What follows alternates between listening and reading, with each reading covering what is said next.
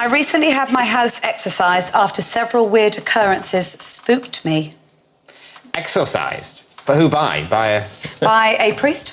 A priest of what church? Oh, I don't know. There was... I was put onto him by somebody else who'd had the same or similar problem. The Internet Church of Dodgy. The Internet. Yeah.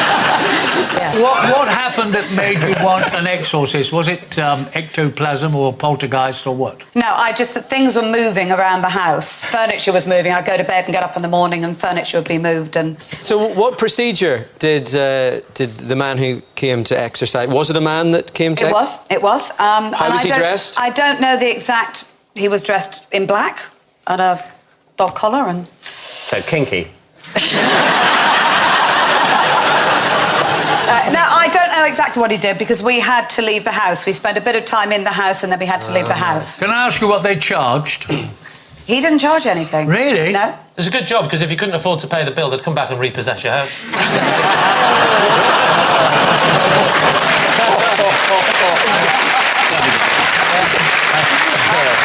I'm not going to lie, I'm taking tomorrow off. I don't know whether I enjoyed the joke more or your look of pride. Once the priest had performed this exorcism, Deborah, was there a difference? Did it work? It felt instantly different, yeah. And things stopped moving? Things stopped moving. As the ghost left the house, did it just turn around and go, I'm out? So do you believe in ghosts, then? Well, I didn't, to be honest, I didn't. And I wasn't sure it was going to work. But there was definitely something going on in our house. Worth giving it a try. Worth giving it a try. I would remind you that Bernard has travelled in the TARDIS, so if anybody here has knowledge of odd things going on... I mean, he's literally travelled through time and relative dimensions in space. And by literally, you, of course, mean fictionally. You have to spoil it, don't you? You're telling me next the Wombles were made up as well. They were wonderful, the Wombles. What are those guys doing now? You never see them anything else. They're moving furniture now, the Wombles. Are they? Maybe it was Wombles. Maybe it was. David, what are you going to say? What do you think, Bernard? I actually believe in that sort of moving things about, so I'm not quite sure. Patrick? It's true.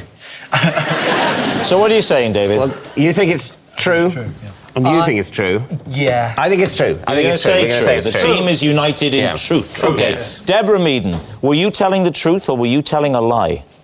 A lie.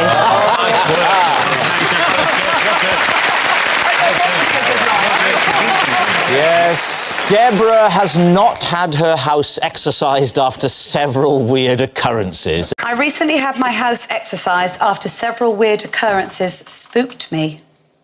Exorcised? But who by? By a priest. A priest of what church? Oh, I don't know. There was... I was put onto him by somebody else who'd had the same or similar problem. The Internet Church of Dodgy.